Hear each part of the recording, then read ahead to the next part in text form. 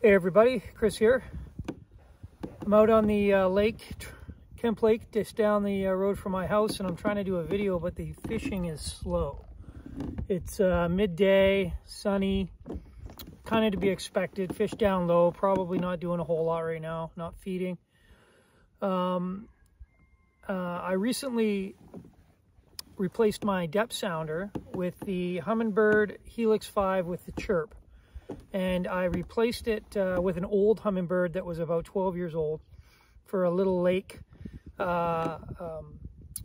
was a little lake depth sounder, and it just wasn't doing anything good for the ocean, which I live next to also. So I decided to upgrade.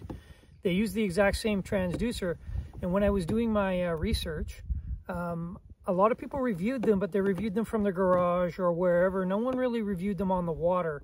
I'm out here and I figure maybe I'll take this time and we'll do a little review on this, and I'll give you my impressions and some of the features of this thing. So give me a second. Here we go. We'll flip this thing around. All right, so here we are. You can see my reflection in it. This here we have the Humminbird Helix 5, and it does have the Chirp. So you can see the depth we're in, 15 feet, doing about 1 mile per hour. I've got the temperature in Fahrenheit, 60.3, and the time is 3:13 in the afternoon. That is mountain time, I believe, because it's 2 hours off, or central, I guess. Not eastern, it would be central. Mountain would be 1 hour. Anyway, let's go through a couple of the features. So you've got your power button here. You've got an exit button. Here's your menu, your view, zoom in and out, your scrolls, check mark, and which is, you can do charts. So let's see if we can get this a bit more in the shadow. So here's your view. If you click that, you can change your view to different screens. You can see you can get into a split screen. And there's me on the lake all over the place. You can zoom in on that. You can see what I've done today on the lake. Me just going in circles and circles and circles. And we can get the you can get your compass reading up at the top. You can see what direction I'm going right now. And here is a split screen. What we have here is me on the lake, really zoomed in, north is up. And on the other side is really zoomed out. This is the ocean down here, and I'm on a lake sitting way up here. So if we zoom in, zoom out, here we go, get over to this one.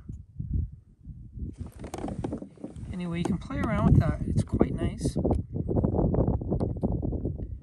And then we can go split screen with the chart. We can zoom out on that chart, and still you've got your depth and everything here. So let's get out of there. Here we go, diagnostic view, GPS.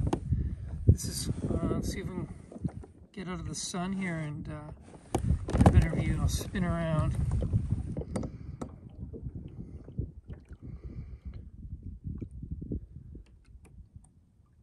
So this is kind of neat.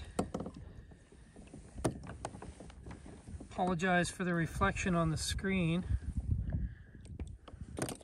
Trying to do this out on the water. Anyway, you can see what's going on there. A lot of information you probably don't need. And get out of there. Screen snapshot, so you can take a snap. And then get back to my home screen. I've got a temperature line up at the top. You can see the temperature if you care. This is maybe handy if you're jumping in at the mouth of a river. You're crossing a mouth of a river. You'll see the temperature drop. Maybe you get a strike. You know the fish are hanging out down in there.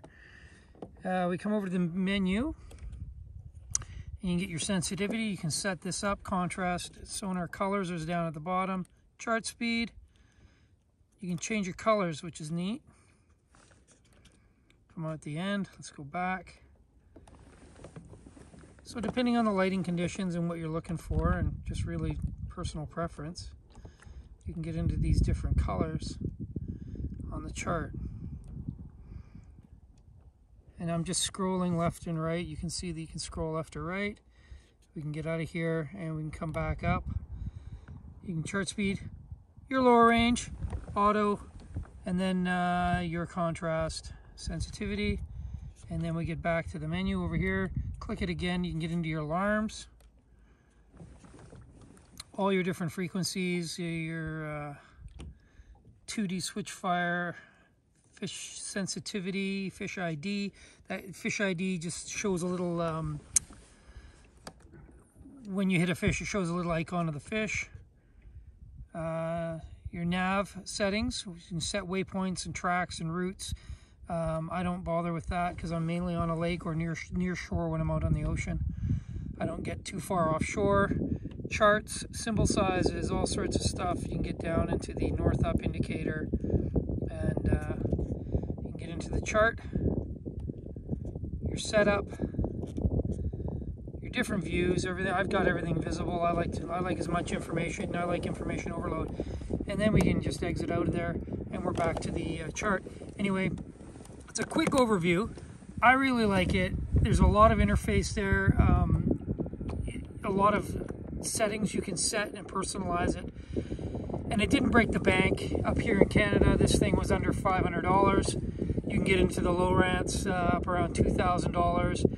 You can get into the side scan, all sorts of stuff. I didn't need that. This thing's great. It's really nice. I have it wired down through my battery. I keep right here. There's my battery. I've got it wired in through and over, and my actual transducer sits under my seat and down in the bottom of my Hobie Kayak, which is straight down. It shoots straight down and a hair forward, just ever so slightly forward, so I actually see what's coming up. And you can change the chart speed and everything else. It shows bottom obstacles down there, like when you go over a branch, it'll really identify the branch nicely. So I really like this thing. Anyway, there's my review of the Humminbird Helix 5 with Chirp. It's a very nice depth sounder, big upgrade on the one I used to have. Anyway, I hope this helps, and enjoy.